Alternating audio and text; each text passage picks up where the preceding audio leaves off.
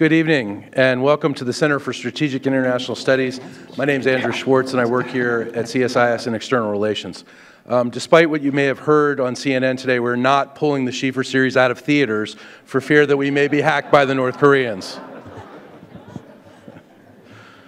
We've got a great lineup for tonight, and we're so glad that you've joined us. I'd like to thank Bob Schieffer and the Bob Schieffer College of Communication at TCU for their partnership in bringing these dialogues to CSIS.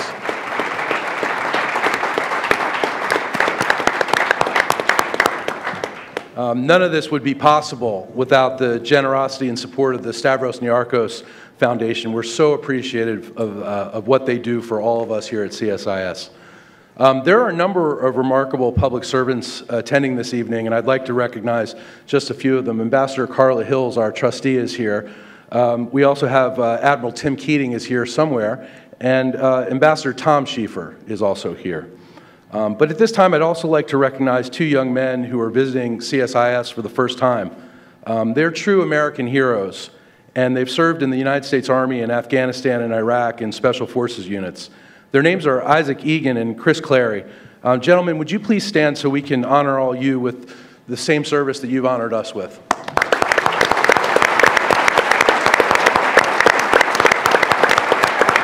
Thank you. And without further ado, is there anybody better than Bob Schieffer? Please welcome Mr. Bob Schieffer. Don't make them answer that. Well, thank you all very much for coming. This is going to be a good one tonight, and we got a great panel here. Chris Johnson down here, most of you know, I think, senior advisor, Freeman chair in China studies here at CSIS. He's an Asian affairs specialist. He spent more than 2 decades in the U.S. government's intelligence and foreign affairs communities. He's the senior China analyst, or was, at the CIA. Played a key role in supporting policymakers during the 1996 Taiwan Strait missile crisis, the 1999 accidental bombing of the Chinese embassy in Belgrade, the downing of the U.S. aircraft on Hainan Island in 2001. In 2001, he was awarded the U.S. Department of State's Superior Honor Award for outstanding support to the Secretary, especially for aiding the office when Chinese leadership changed hands in 2012. To my right here is someone who's become very well known and recognized as for his knowledge of China, Evan Osnos. He's a writer for The New Yorker. He covers politics and foreign affairs. He's the author of a recent book about China titled Age of Ambition, Chasing Fortune, Truth, and Faith in the New China. It's based on his experience of living in China for 8 years. He was also, before he joined the New Yorker, was a member of the Chicago Tribune team that won a Pulitzer for investigative reporting. And then to my left here, former Ambassador Jon Huntsman.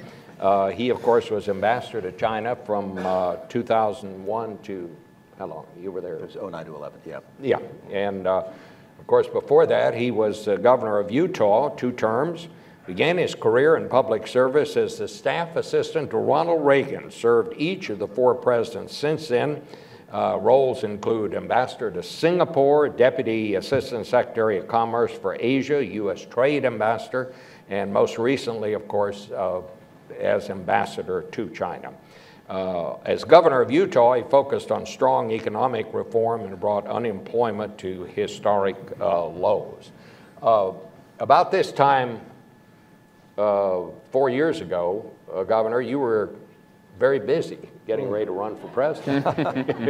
Do we need to talk about that? And I just thought we'd just start off. Are you going to run again? I like to ask the obvious question. No pressure. So no pressure. There was an editorial this morning which called me an ostentatious moderate. And And my response is, better that than a pusillanimous panderer. Since there's no room for an ostentatious moderate in Republican politics, maybe we'll stay out for a little while. When you're just a simple problem solver, as most governors are, you kind of just look for solutions and ways to get to the finish line. It becomes a little more complicated when you're in early primary. So you're not going to do it again? Sorry about that, Bob. But my daughters who were on your program would love to appear anytime. Right.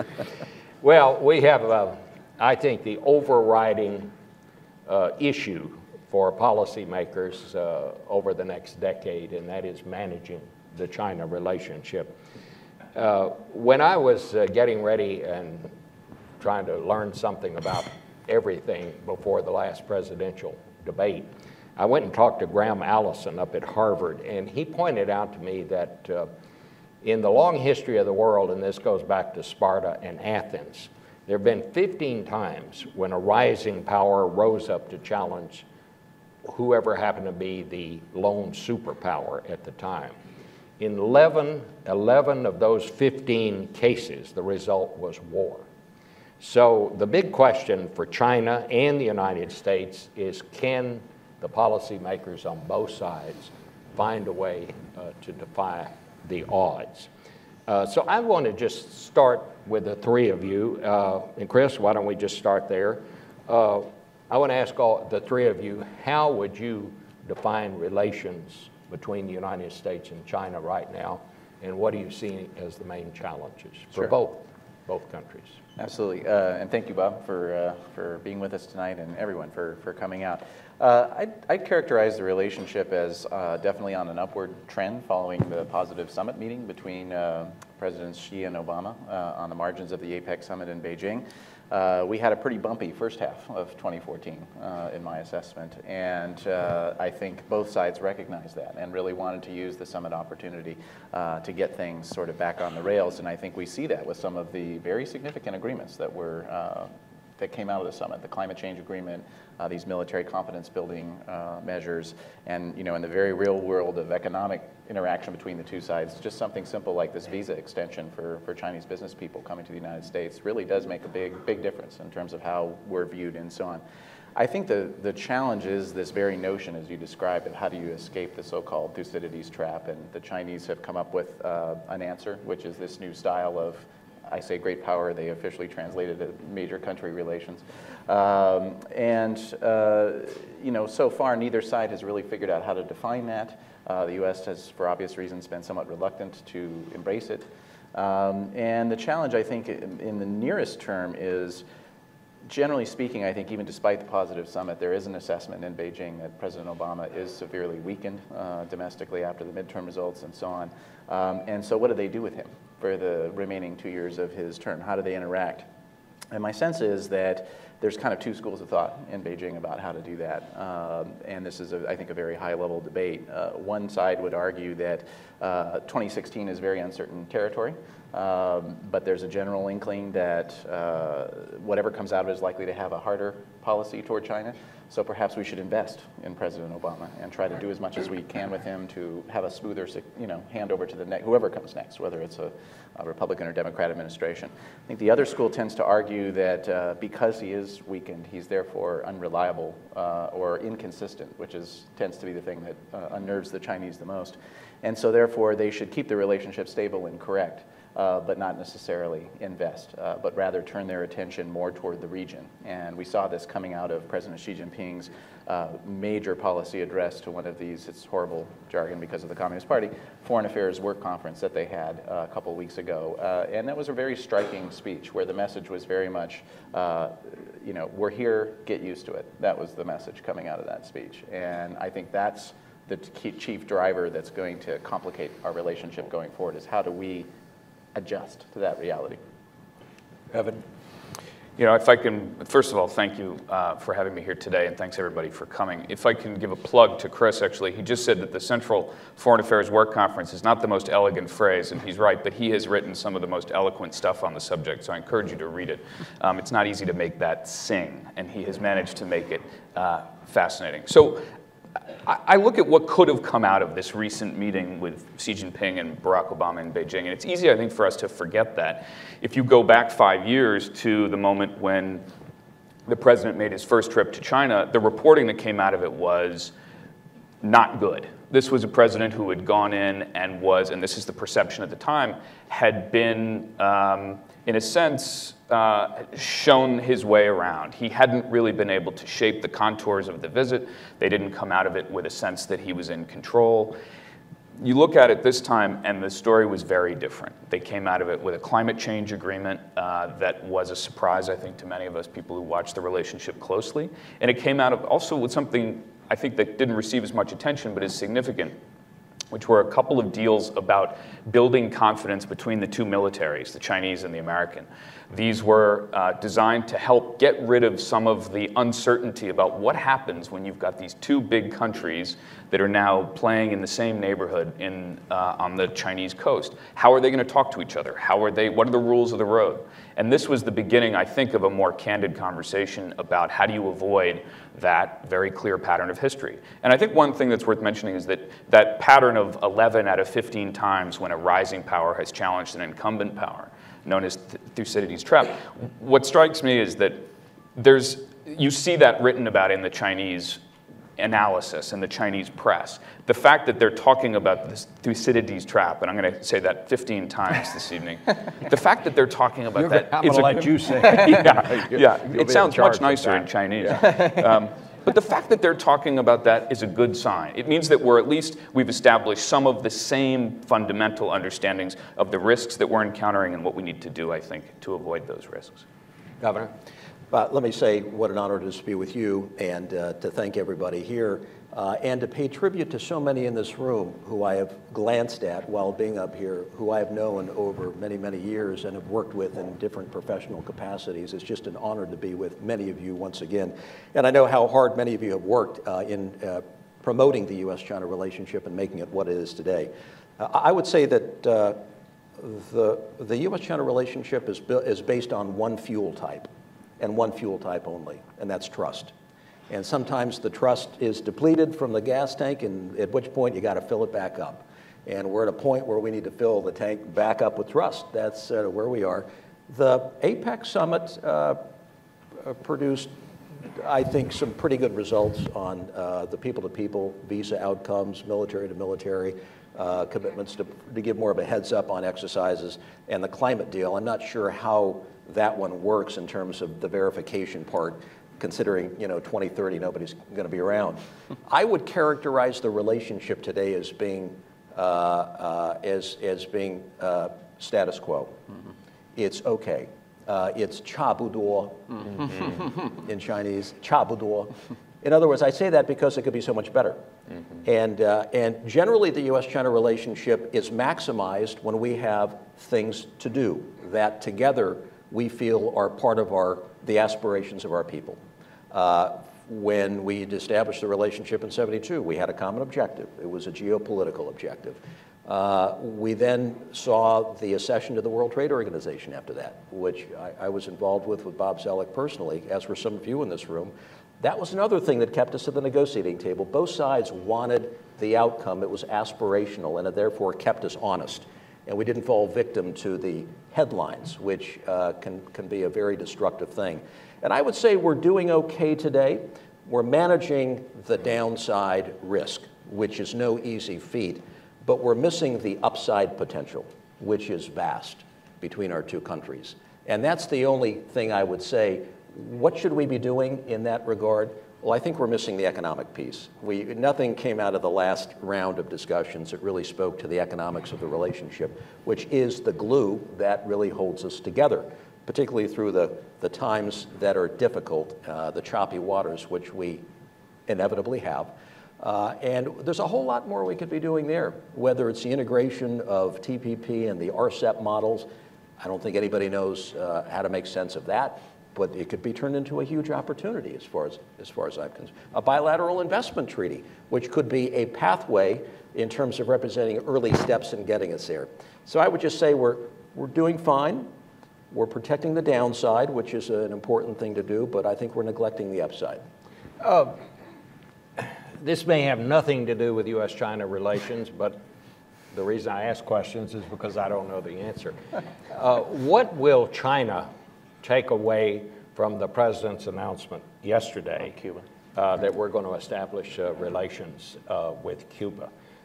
Because their argument at the White House was that our relationship with China, our relationship with Vietnam, informed the decision to do this, and they pointed out why it was a good thing. How will that be interpreted in China, do you think, Chris? To be honest, I mean, I think they'll have views, but they won't dwell on it for very long. I think they'll look at it mainly as the degree to which it's a snub to President Putin, given his difficulties and the fact that, you know, we had the recent Russian bombers showing up in the Caribbean again for the first time, and so on. So I think they'll look at it largely through that lens. They will think about how it redefines Latin American diplomacy, the Venezuela issue. You know, they do have investments, obviously, all up and down the South and Latin America now. So I think they'll think about it in that regard, but I don't think it's going to give them much pause. Will they like it, not like it? Well, it'll probably change the economics of the cigar market. That'll be the first impact.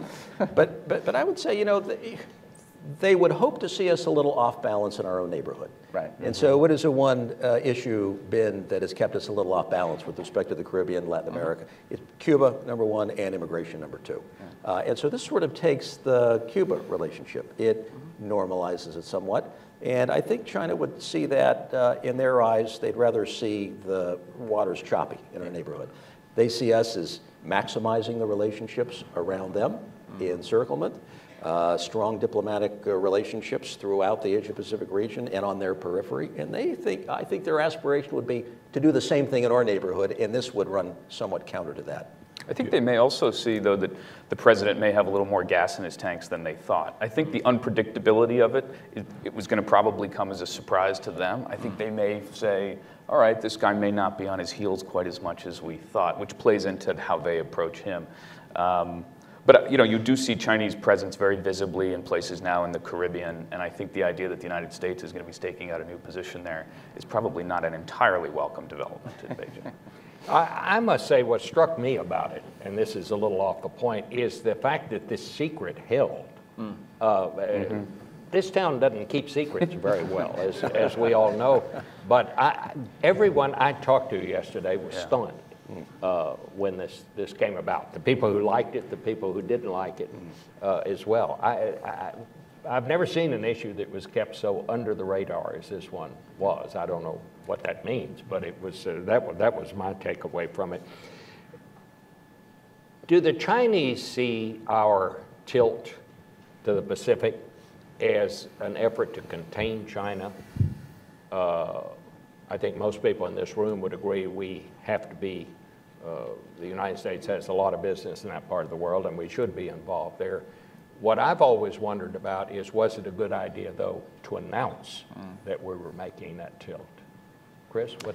As to whether or not it was a good idea, I mean, my sense is yes, it was reassuring, certainly to our partners. I think that the challenge all along with the rebalance or pivot, whatever you want to call it, has been the rhetoric has been very different than the follow-through so far. And yes, we have stationed some Marines in Darwin, and there is a move to you know, this split with the Navy, 60% in the Pacific, 40% elsewhere. But those numbers already basically exist. It's not going to change significantly. And then the complete absence of any kind of an economic piece, which is critical, frankly, to the rebalance being successful. Because in Asia, you know, economics is security. They tend to look at it that way.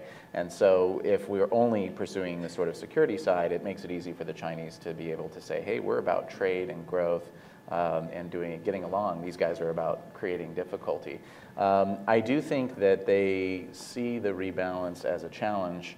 I think when President Xi Jinping first came into office, there was some dialogue among his advisors and so on, I think, as to whether or not this would change what they call their so-called period of strategic opportunity, which is this notion that they have a benign external security environment. There was some questioning as to how the rebalance might change that, but I think having had a couple of years now to observe how the rebalance has been rolled out, they've calmed down quite a bit about it. How do they react to the Trans-Pacific Partnership? Does that fit in with the way they see things? Or? I suspect it's seen as an extension of fairly aggressive U.S. policies in their view of it to contain them somewhat. But I suspect they'll also see it as opportunistic over time. And so they have a look-alike, the RCEP agreement, which basically is ASEAN +3 +6. And so there you've got countries in both groups, including Japan, Australia, Malaysia. Their RCEP agreement is based on lower standards, so they're not reaching as high as we are on intellectual property rights, on labor, on a few other things. So at some point, they will have to go from, why is the United States always trying to do things in our neighborhood without including us, to why don't we work collaboratively in figuring out what the transition vehicle is going to look like to integrate these two agreements. And that ultimately is going to have to be done. But listen, China has benefited from our presence for a very long time in the Asia-Pacific region. They have benefited from the tranquility and calm that has largely existed since in the post-war period. Now with the rise of China, I think they're looking at the U.S. presence as being a little more problematic. We have strong friends and alliances in the region. They'd like to have their own sphere of influence. They'd like to do exactly what we're able to do, which is to project power and to secure and protect their lines of transportation and their supply of raw material. And that's going to bring us head to head in some areas. And it means while our pivot so-called to Asia, which is inevitable, and a little late, but it's inevitable because we'll follow trade flows and the flow of people. At some point, we're going to have to deal again with reconciling some of our differences in the region. And they'll be over islands and they'll be over geopolitical issues.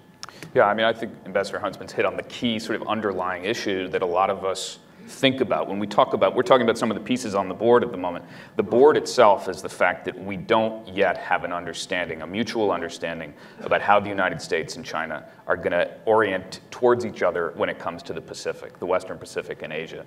You know, our president has said that the United States is a Pacific nation and will be through the end of the century. Xi Jinping fundamentally believes that China will inevitably return to a position of dominance in East Asia. It's a historical fact. And the question is when and how. And we aren't really having an overt conversation about that. We talk about a lot of the smaller details. But I think that part remains really unsettled. And for me, at least, that's the one that is the greatest source of concern, whether or not we do see the future the same way. Do we?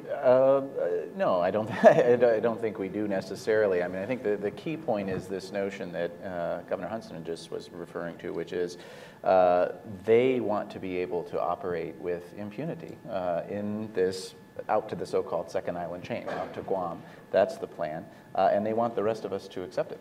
And we see them through their actions preparing the ground for this. And as we've all been saying, that's going to cause us to bump up against each other every once in a while. I think what's interesting about the rhetoric that's come out in recent weeks in these speeches and so on is this notion of greater activism. You know, for many, many years, Chinese foreign policy was guided by Deng Xiaoping's dictum that we keep our low profile, don't stick our head up, and so on. Xi Jinping has very clearly in this speech announced that that period is over and that they're moving to something different. I think what's important, though, is, especially in this town, for us not to take the term activism and immediately say bad. Mm-hmm. You know, I try to think about it in a value-neutral term. We're going to have to just watch and see what they do. But it will be more active, and we have to figure out how we're going to respond to that. And we need to have a debate in this country about how we will respond to that, and that's not happening now. Japan is perhaps our strongest ally, I would say, certainly in that part of the world. There are obviously problems between Japan and China relating to these rocks that are out there. How does the United States navigate its way on that problem between Japan and China? Well, you have some complexity. You have some complexity, at least starting with China and Japan, that goes quite deep based on history, based on geography, based on politics, based on worldviews. You've got in one capital Xi Jinping, the son of Jon Huntsman, who was a deputy prime minister under Mao. And on the other end in Tokyo, you have Shinzo Abe, the grandson of Nobusuke Kishi, who was a wartime minister and helped to administer Japan-occupied Manchuria. So already you can sense the tension that exists without even talking about anything else. And you layer over that the geographic and sovereignty disputes and the history, which of course we'll be celebrating and celebrating and celebrating and remembering and remembering and remembering. So managing that relationship, and I thought the ice-cold handshake that we saw in the media recently was a major positive step. I mean, whoever would have thought that that kind of handshake, now, if you're an advanced person in the White House and you ever had a picture like that, you'd be fired because you're supposed to, everybody's smiling and happy. But it was a major breakthrough because you know what it means in each capital. The very fact that they're standing together and shaking hands. And next thing we'll know, there will be a Diet delegation going over and meeting, with a lower level functionary and then moving up to Xi Jinping. And things will normalize on the trade side. I think we go through these very distinct cycles between Japan and China, exacerbated by transition politics, not unlike transition politics here in our own country. Xi Jinping had his transition politics in which he had to talk tough. Shinzo Abe had the same thing. And I think a lot of what we've experienced in the last couple of years is a result of that. The United States must be loyal to its allies, and we have certain commitments that we just must respect and live up to. And sometimes we don't do a very good job when it comes to alliance maintenance, something that we did in the days of General Scowcroft better than anybody. And we've got to get back to that. And that's going to create some friction from time to time. But that should be the centerpiece of our relationship in the Asia-Pacific region, building trust and confidence all the while. Well, that's a very interesting point, and it makes me wonder, do you all think that Japan and China and the policymakers there have a good understanding of our relationship with both of those countries? I mean, do the Japanese, are they confident right now that we are their ally and that treaty, that we'll honor that treaty if it should come to a showdown with China? Do the Chinese understand that? And I guess the other question I would ask is, would we? I would argue that both sides have had some doubts that then I think calmed down over time, especially with the president's visit in April, where he made, for the first time by a U.S. president, a clear declaration with regard to Article 5 applying to the Senkaku-Diaoyu area. And so, my sense is the Japanese are always concerned about the nature of our relationship with China, what's happening there. And I think that how you address that from the U.S. policy side is you make sure that you pre-brief and post-brief them every time with regard to your interactions with the Chinese, what you're about to do, these sort of things. And likewise with the Chinese, I think it's helpful to explain to them. My sense is that there may have been some doubts, especially after the Syria issue with the Red Line, and this has been talked about a lot, of course, Ukraine, so on. There may have been some doubts, and I think the president clarified that very much so. And my sense is that in Beijing, that got through, that message got through, and it did modulate Chinese behavior, and I think that's very important. I think also, we talked about the photograph before, and if you looked at it from the West, you think to yourself, why do you even have this picture? And why be there? And I think it points to the underlying domestic politics that you have to be thinking about. And that's going to be a reality on the Chinese side that we should be prepared for, that as the economy continues to slow down, you're going to see, and we should be prepared for this in the United States, you're going to see demonstrations against Japan with some element of demonstrations against the United States. People are not going to be as easily mobilized around economic growth, and they're going to mobilize around more essential fundamental issues. And one of those is going to be history and its relationship with Japan. But I think it's just sometimes worth us remembering that, because we can see these street demonstrations and immediately assume that there is this reservoir of energy ready to be lit at any moment. In fact, I think there's a lot of opportunistic protesters, people who will go into the street for whatever is available. And if it's Japan, if that's the issue, they'll go into the street for that reason. But there may be economic issues below that. Let me, speaking of demonstrations, it brings me to Hong Kong. Let's talk about that a little bit. You recently wrote about the demonstrations in Hong Kong and what they meant. In 1997, when the British handed over Hong Kong, Deng Xiaoping talked about one country, two systems. Is that still the prevailing view in China? Or should we expect China to take a harder line on Hong Kong from here on in? And what will be the significance of that? Well, they have the basic law that was negotiated and hammered out between Margaret Thatcher and Deng Xiaoping in the early 80s, and we're now living with that.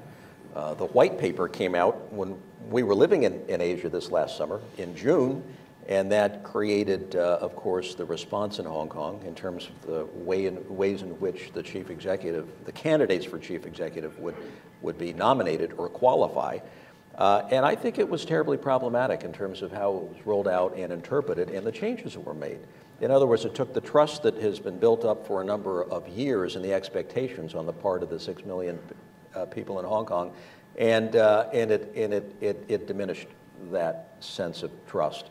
So you had bad politics, but you still have good economics in Hong Kong. People have jobs, they go to work, there's stability in the streets, and because of that, my sense was the demonstrations would only go so far because you've got people who actually have day jobs, unlike what we saw in the Middle East with the Arab Spring, where you had bad politics and bad economics, and you could turn the market very, very quickly in terms of the reformers. Will the demonstrators be back at it? Inevitably, they will. The Hong Kong people are quite different than those you find in other parts of China. They've been raised and educated under the traditions of the UK. But I think the bigger issue really is Taiwan. And all you have to do is look at the elections that were held just a couple of weeks ago, where the Minjindang, the Democratic Progressive Party, cleaned house with many of the major municipalities, including Taipei City and Taoyuan and Hsinchu. I watched this play out. I was just, having lived in Taiwan a couple of times before in my life, I was pretty stunned by that. The marketplace changed with respect to the reaction of the people in Taiwan to the way that Hong Kong was handled, as if to say, if this is a model they think will work for us, they have another thing coming. So now we have the rise of the Minjindang under Tsai Ing-wen, who's taken over from Chairman Su, who was kind of a firebrand fellow. And we have presidential elections not far on the horizon. And I suspect that this issue is going to loom very, very large and be transformative in terms of the politics in Taiwan, which leads me to conclude with this thought. We thought that maybe things had stabilized in the cross-strait relationship with the good work of Ma Ying-jeou, and certainly the foreign minister in China, Wang Yi, who of course ran the Taiwan office. Now Zhang Zhijun is there, who just made a well-chronicled trip to Taiwan. And I think we're going to be at another problematic period with respect to the cross-strait relationship that I'm not sure a lot of people anticipated or are thinking clearly about right now. Yeah, I would agree with that. I think I would add to that by noting that that's the piece of China's approach to the Hong Kong demonstrations that I do find counterintuitive, is the knock-on effect that it has in Taiwan, and the fact that they don't seem terribly concerned about that makes me wonder, about their thinking. But I think the other piece of it is this is sort of part and parcel of the message that we've seen under President Xi with regard to sovereignty issues. And so I think what he's communicating through their response is, this is our territory. It has been now since 1997. We're going to run it and administer it the way that we want. And as Ambassador Huntsman was saying, the white paper, then some other comments that have been made about the sort of applicability now of the joint agreement that was signed with the British originally, and shades of meeting there. And so, I think it's not just disappointment, I think, for the Hong Kongers. They feel that a social contract has been betrayed, and I think that's a big problem. And the demonstrations, I think, will come back because the underlying issues that are driving them have not been addressed. I think Beijing took a very practical approach to the demonstrations, which was that eventually they would peter out because Hong Kongers are very pragmatic people, but they haven't solved the problem, and it will come back. Yeah, I think there's a lot of ways to explain how the Hong Kong demonstrations happened. There was the immediate precipitating cause, which was, of course, this declaration from Beijing about how the elections in Hong Kong would unfold. The underlying issues are also economic. It has to do with the fact that people feel that they can't buy an apartment. You know, young people who go to school, they end up sleeping on their parents' couch because they can't buy into the real estate economy, and they feel that that's because the local developers are in cahoots with Beijing. This is how they would describe it. But I think the bigger issue, and this is one that remains not just unresolved, but I think is also growing, is specific to the Xi Jinping era, and that's the question of how will China, broadly defined, fundamentally orient itself towards the rest of the world? Is it going to be defined by a nationalist ethic or by a globalist ethic? And if you look at Hong Kong, it was the original global city of Asia, and it regards itself that way. That's essential to people's self-identity. You know, they see themselves as a product of this combination of Cantonese and English culture. And what they're finding is that in this period, China is defining itself very specifically as Chinese, and that Xi Jinping is saying to them, congratulations, you are part of China. And they're not exactly sure what they think about that. Did you want to add anything? Yeah. We have just gone through this unbelievable episode involving the hacking of Sony pictures by what some say was North Korea.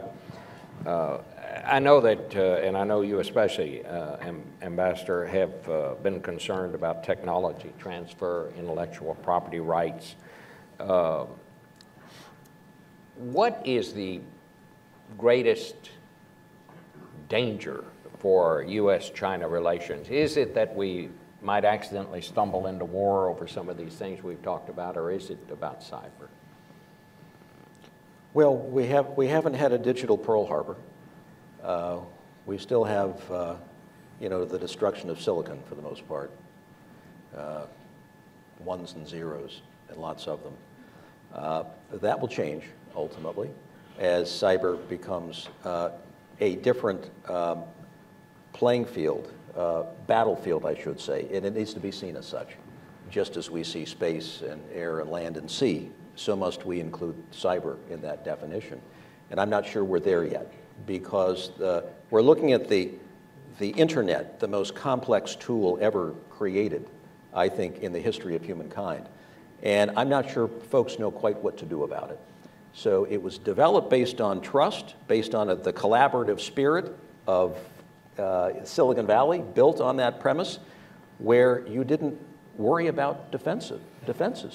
And now we have to worry about defenses. So offense has the distinct advantage, and we're seeing that play out with respect to the Sony crisis. Offense has a distinct advantage, and nobody knows what to do. There are no real answers. But this is going to turn into, I think the real damage is on less the cyber attacks that we've seen, because again, we haven't had a digital Pearl Harbor, so to speak. But we certainly have seen a lot of intellectual property ripped off. So to my mind, that depletes the whole notion of a creative entrepreneurial society. Why develop something and expend resources if it's going to be ripped off? And if your best ideas are going to be hacked and stolen. And this, to my mind, is the biggest of all of these problems. It's the theft of intellectual property. And it's done with reckless abandon, and there are no seeming rules of the road, and there's no real punishment for doing so. It's interesting that in the Defense Authorization Act for 2015, there's a new box created for responses to cyber theft, which would empower, I think, Congress to be able to deny the evildoers access to our financial markets, which is a start. You gotta make it hurt if they're going to take us on. But this is a very big deal, and I think the theft of intellectual property, because it steals jobs, it steals GDP, and that's the very heart and soul of our creative society. I think that is the biggest risk right now that we run. Well, Chris, do you think the Chinese, should we take them at their word when they're saying they're trying to do something along these lines? You mean in terms of addressing the problem? A couple things. I mean, I think to some degree, yes. You know, there's always a risk when looking at China of going to opposite poles in terms of how to look at it. So one is that it's a top-down authoritarian system. So therefore, everything that everyone is doing inside the system, the top leader must know every day what's going on. The opposite problem is, oh, it's messy, you know, and very uncoordinated, and so they don't know. The reality is they do have a one-party state, a one-party system, And certainly, to the degree one might make a case that President Xi or any other senior Chinese leader wasn't aware of this problem, we've made them aware of it several times. They've asked for evidence, we've provided that evidence. And so in that type of a system, if he wanted to stop it, he could. And it hasn't happened, so that's significant. I think the broader issue, though, a couple points. One is this notion of, I think there's been a response in the U.S. business community, especially Silicon Valley-oriented companies over years. Well, yes, we hate it, it's a problem, but we'll just keep out-innovating them and it'll be okay. And there's been some interesting work done recently about periods in history where you kind of hit a cap on innovation for a period of time before there's another breakthrough in innovation. And many are arguing we're at that point now. And so then this becomes all the more pernicious, as Governor Huntsman was saying. I think the other piece, back on the military side of it, though, that I do think we all ought to worry about, I mean, we've been talking about how good these confidence-building measures are on the sea and so on. Cyber is particularly dangerous because the pace of escalation is so quick, and the unknowns about the other side's intentions and motives are very, very fraught. You know, two ships come together, they can see each other at least, right, and have some sense of what's happening. In cyber, suddenly your portion of your power grid goes down, and you know the desire to then respond asymmetrically is very, very high. Yeah, I get the sense that cyber is particularly prone to the problem of unintended consequences, and you just look at the last 48 hours for a demonstration of that. Who would have thought that a buddy comedy about North Korea would have led to this very, I think actually in many ways, helpful, candid conversation about exactly what it is that American studios are doing, how they're responding to these kinds of threats, not so much cyber, but also our relationship with how we portray other countries. It's actually a conversation worth having because in China, Hollywood over the last few years has had to deal with the question of how much do we cut our movies if we want to show them in China, for instance. So what I mean is that in its own way, cyber can produce all kinds of confrontations that are that we have less experience handling. And I think one last piece of that is that you look at the way the American business community has gone from being tolerant a few years ago, saying, well, we'll just keep our mouths shut and see what happens, to being quite vocal. And in a way, I think that the unintended consequence of that is that it changes the complexion of Washington, because it used to be that the American business community was one of the most reliable protectors of Chinese business policy in a way, and now that's no longer the case. I think there's a lot of re-examination going on. You all are well informed. Does this appear to you to be the work of North Korea, this Sony attack? Well, I'm not that well informed. Well, the story is all over town. I mean, that it is, but the White House won't say that it is. But they say everything but. it's Sure looks like it to me, pretty good likelihood, Yeah. maybe with some subcontracting out to various and sundry partners. Right. But yes. Sure seems that way. I mean, what's So been if striking the North Koreans are this good, then the Chinese, I would guess, are better. Would that be? Well, would one of that the be interesting things about Chinese cyber behavior, though, is how obvious it is, you know, and how clumsy it looks sometimes in terms of, you know, leaving big muddy footprints in the living room when they come in. And so I think that's something that's a surprise to a lot of people. I mean, with regard to North Korea, what's interesting to me as a non-specialist has been that, you know, they have this backward economy and so on, but apparently they do have some capability in this area, just like in the nuclear area. You know, when you devote resources in a singular manner, it tends to produce results. Do you, does it bother you that, you know, that the studio has canceled this? I mean, it's almost like we lost a cyber battle, maybe not a war, but I mean, what will be the impact of the reaction in this country to what has just happened? I'm just stunned that the two headlines this week are Cuba and North Korea. I'm with you. I'm in that same room you are on that. You know, let the studios make movies. They're better at making movies than responding to crises. Yeah. I wish they would have carried on. I think that would have been the better thing to do. The North Koreans are very good at threats. They're very explicit in terms of how they articulate their threats and to take them seriously. You know, you always have to take these things seriously, but there's a certain pattern to their pronouncements. And I think just carrying on and showing the movie and doing what we as Americans do typically it would have been the right thing to do. My own view is I don't think we saw enough from the government side actually on this. You can't blame the theaters for making a business decision where their patrons and employees may have been in danger. And you know, it does also spark sort of a debate, I think, about First Amendment and how we're going to defend it and so on. But you think there should have been some response by the U.S. government? I think so, but and what, if you were a policymaker, what would be the options that President Obama would have? Well, I think, you know, as Governor Huntsman was just saying, to encourage and say, these are our values, and we're going to go ahead. You know, with that kind of a bully pulpit type statement, I think would have been helpful in reassuring. Let's go to the audience here. I know there are a lot of people. The market value right of the movie here. is skyrocketing. First hand up, right there. What did Governor Huntsman was about to say? What? Well, I was just going to say the market value of the movie now is skyrocketed. So somebody, and it's not a very good movie. It's a brilliant business plan. Yeah. Bill Jones from Executive Intelligence Review. One of the things on the top agenda of the Chinese government is this idea of the new Silk Road, or the one road and one belt, where they're building a infrastructure-driven policy which should benefit all their neighbors. And if you go to a lot of the countries in the neighborhood, Kazakhstan, Kyrgyzstan, they've actually done something with it. Now, this has been seen with some skepticism here in the U.S., viewing it more as a Chinese geopolitical ploy than anything else. But the Chinese have been very open that this program is open for everybody's involvement. And when President Xi Jinping had his press conference with President Obama, he invited the United States to take part in this program.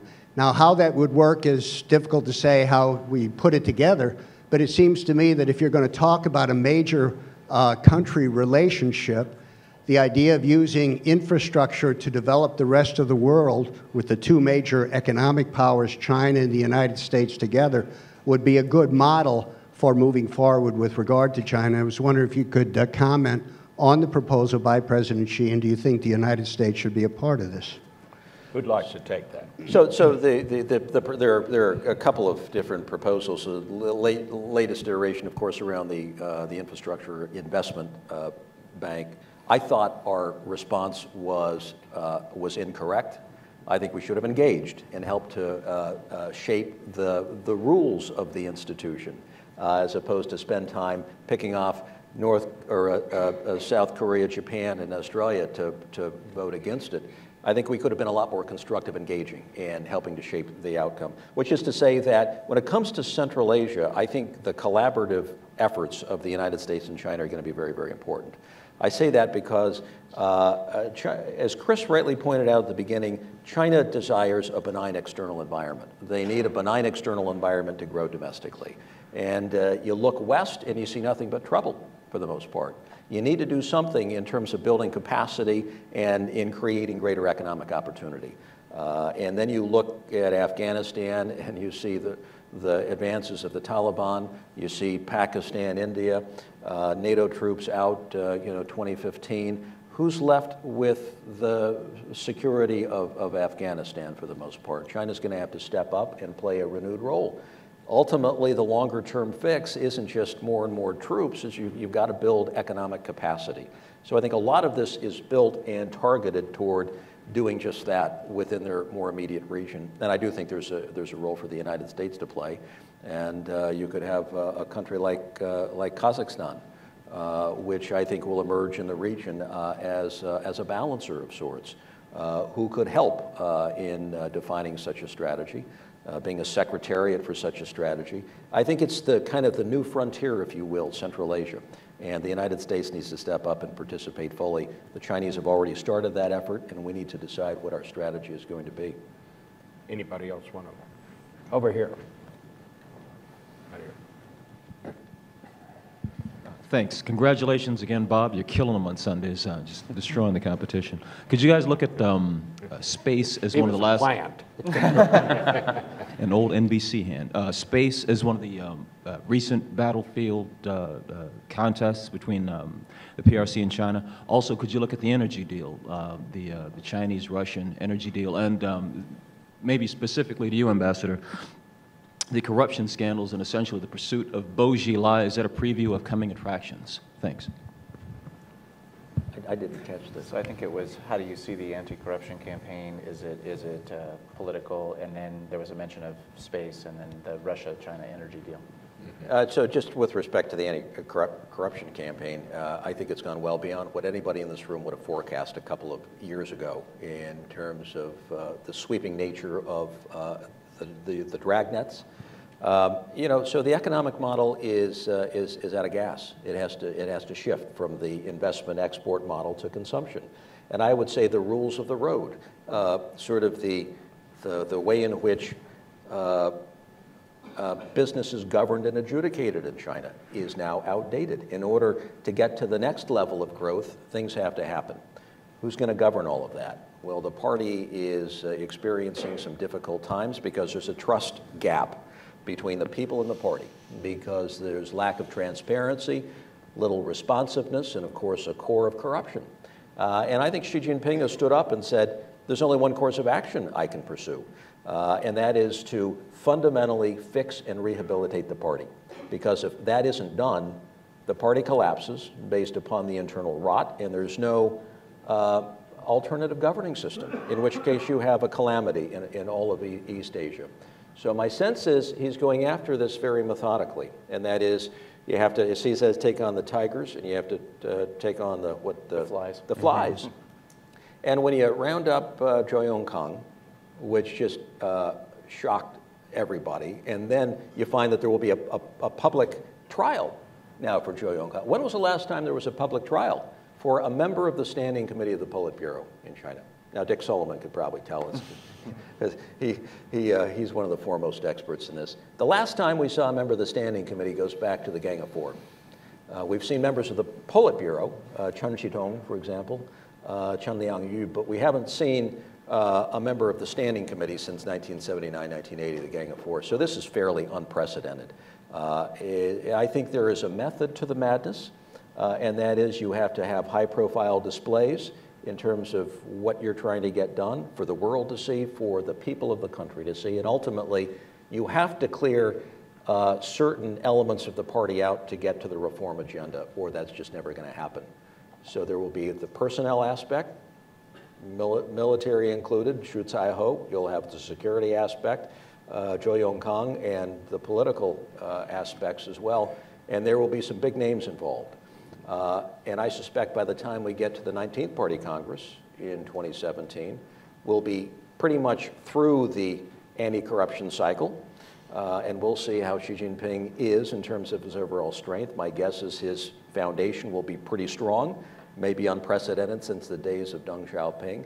And my guess is he'll then take from 2017 to 2022 up to the 20th Party Congress and really focus on the reforms that were first floated around the 18th Party Congress. They've kind of died for the most part because the focus really has been on more the anti-corruption side. And I think those 5 years will really be those years that are focused, where the focus is on the whole economic reform side. Over here, right here.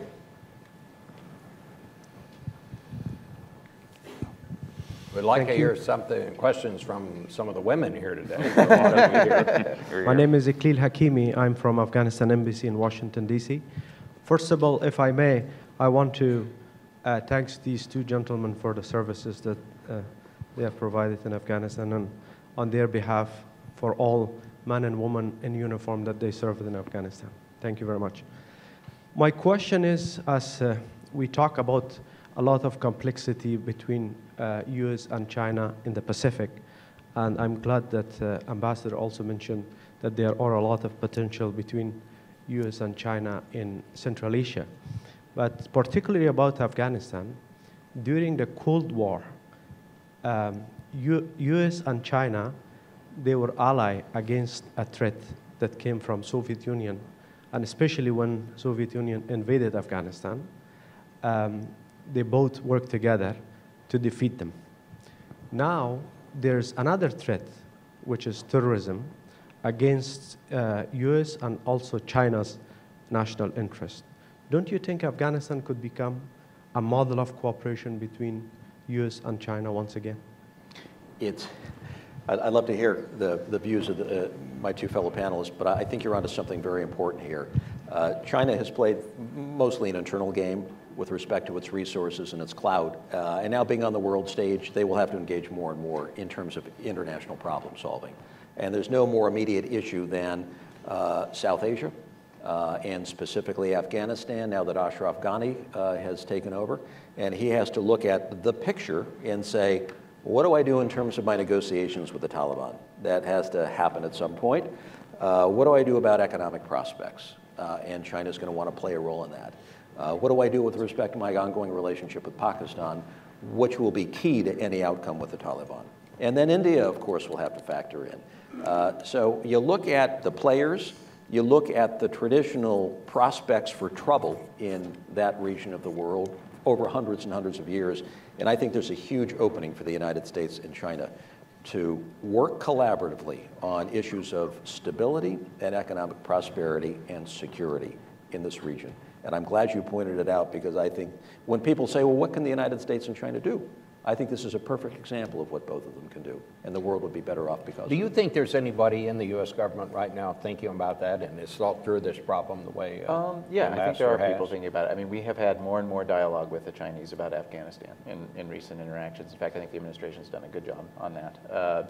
As our guest points out, I think there is a real opportunity there. One thing that's been interesting is how a lot of the forces that had shaped China's previous behavior in thinking about these sort of things are now shifting. So, for example, they have largely focused on commercial interests in Afghanistan, for lack of a better term, free riding off NATO security umbrella there. That's going to change. And so what role are they going to play? One thing that's interesting is, China has more UN peacekeepers in foreign countries now than any other country. So they're starting to shift their mindset on that. Likewise, I think there was a period after 9/11 where the Chinese sort of sublet their approach to Pakistan to the U.S. too, because we were so involved at the time. That's also changing. So I think, and then the pressures that Governor Huntsman was just talking about, they have interests in these places now. Their viewpoint about Iraq is fundamentally different than it was 10 years ago, because they have huge interests in the oil sector there, and ISIS is a big problem for them. So I do think that bolsters the potential for cooperation. Yeah, if you looked at the comments that Abu Bakr al-Baghdadi made, who's the leader of ISIS, he identified China as one of the countries that is a target of his concern, to put it mildly. And what we haven't yet seen is how that's going to translate into Chinese participation in an anti-ISIS coalition. I think there's a lot of people in the United States, without minimizing, I think, the significant possibility for cooperation in Afghanistan, I think there is a moment, particularly if you talk to people who are making policy on China now, where they're saying, we're waiting for China to fulfill that role that it can play when it comes to Iraq and Syria. Because if you're going to be the kind of power that Xi Jinping and his generation imagined China to be in the world, that means taking on some of the costs that come with these shared global risks, whether it's Ebola, and you did see China taking on a greater role when it comes to responding to Ebola. But counterterrorism is going to be part of that, and I think we're waiting to see what shape that's going to take. Next question. Yes, ma'am, right there. Hi. Wait for the microphone. Hi, Ann Kokis. I'm a professor or an assistant professor of media studies at University of Virginia. One of the things, so we talked a little bit about the climate accord today, but we haven't really talked about the impact of environmental issues like air quality and food safety on internal stability in China. And I was wondering if you might want to elaborate a little bit further on what impact you think that'll have in the long term. Yeah, I guess I could say after 8 years in Beijing that I've brought these issues home with me in any way. You know what, the most interesting change that happened in that period, in fact, was that issues that had previously been of interest to foreigners, like the quality of the air in Beijing or the quality of the food, became of primary interest to Chinese friends. And they were the ones who were talking about it. And in fact, it sort of became a status symbol to know about the air quality and to care enough about your health that you were checking your smartphone every hour and seeing how the numbers clocked in. This has become a very present political issue for the leadership. I think because it's not simply about air quality, and it really is about the bargain, the underlying bargain, whether the government is fulfilling its obligations to people. And you talk to people who have no interest in being overtly political, because being political in China is dangerous and costly. But they don't see it as a political gesture. If you get interested in air pollution, it's a health issue. It's because you're worried about your kids. So I think you saw there's a reason why Li Keqiang earlier in the year, the premier, declared a war on air pollution. It's because this is not that they woke up and decided that that's an inherent good. It's because they realized there is a fundamental political imperative that they have to meet. Let me just, we're getting close to the end here, but I just want to close with this thought. I'd like to hear from each of you. What would you like this audience to take away from this discussion today? What are the things we need to be thinking about in regard to China and the relationship, its relationship with the United States? Chris? Well, I think fundamentally it's to recognize that the landscape is changing and that the relationship, therefore, is going to have to change. Frankly, the whole cadence of the way the relationship is conducted has to change. China has made very clear to us that that's how they view the bargain, that we will have to accept these changes. And that doesn't mean that we get out of their way, and so on. It just means we have to acknowledge the shift. I mean, one thing that's very interesting, we all travel out in Asia extensively. When you're out there, these geopolitical tectonic plate shifting that's going on is very vivid to you. It's technicolor. I think sometimes here in Washington it looks very black and white and distant to us. So I think this notion that understanding that this is a different character in Xi Jinping, as Governor Huntsman said, most powerful Chinese leader in 2 decades. He has very sort of unique views on a lot of this, and we have to figure out how we're going to deal with that puzzle.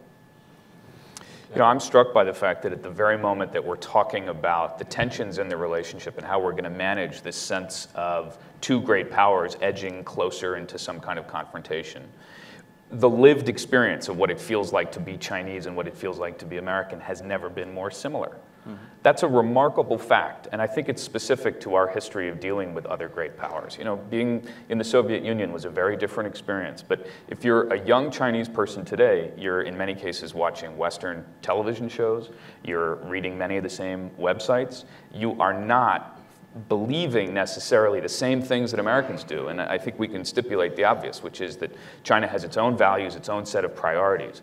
But we shouldn't overlook the fact that even as we are going to inevitably, over the course of the next few years, find ourselves in more overt confrontation, we should just remember that there are people on the ground in Beijing and Shanghai and all across the country who have never been more familiar to us. Governor, I'll let you have the final word. I would say with no royalties coming my way, my advice would be to read Evan's book. I have 2 of them on my desk at home, one for each eye, and I've enjoyed it enormously. So I watched my daughter, Grace, who is from China, age 15, on Skype, talking to friends in China, English, Mandarin, movies, books, boyfriends. And I say, it's incredible how the generation sort of melds without even trying. For my generation, tough. For my parents' generation, impossible. So my generation has inherited all this incredible work of those who built the U.S.-China relationship, and it's not so old, just over 40 years old. Now the task ahead will be, do we reflect on our common sense of humanity, which we share, and where there's great commonality between us, or do we focus on division? And do we let the tools of modern technology drive us apart, which can happen very quickly and very easily? And then you get right down to the fact that it's up to the whole people-to-people thing. We either can stare at each other with a sense of trust and a sense of honesty and truth and talk about our issues, or not. And if we can't do just the fundamentals, the 21st century is going to get back to the whole Thucydides trap problem. And that could be the story of the 21st century if we don't handle it right. All right. Well, on behalf of TCU and CSIS, thank you all for coming.